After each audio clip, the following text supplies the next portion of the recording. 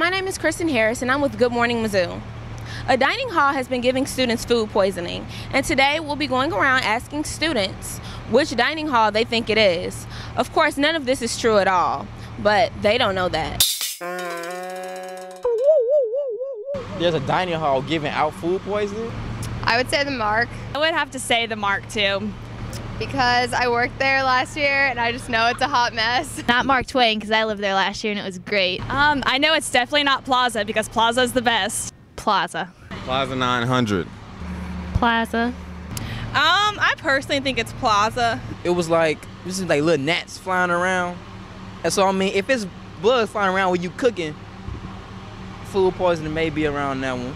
Because they're the one that had that little fly that they had in their food. Last year, Plaza had maggots. Because sometimes I see little bugs, like there's like little roaches. Not roaches, no, not roaches. Like little bugs, just crawling all around the floor. Though I think that would be bigger, so maybe it would be Dobbs, because no one goes there. Dobbs. Dobbs is definitely what I would say. Dobbs. Dobbs. I think it's Dobbs. Dobbs. I would say Dobbs. It's kind of dirty. If I had to put my money on it, I would probably say it's Dobbs.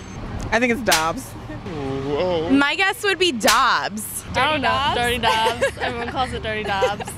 The last time I went to Dobbs, it was pretty shady. Dobbs is the nastiest dining hall on campus. I mean, to me, it's just dirty. Last time I had some, I think I had spinach or macaroni or something. It was like spider eggs or something like that. You walk in there, it just looked unsanitary.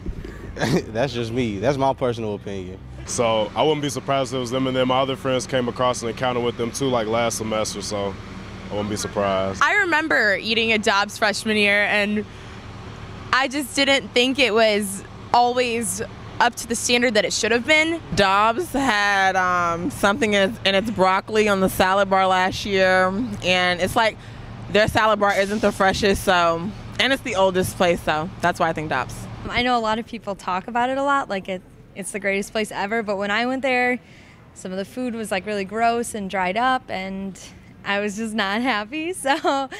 Rollins.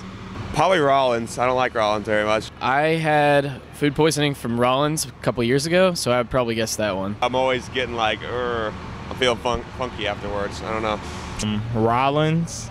I don't know. I get the oh, I don't know. Just because I don't necessarily like the food over there. It's not always of great quality, in my opinion, but.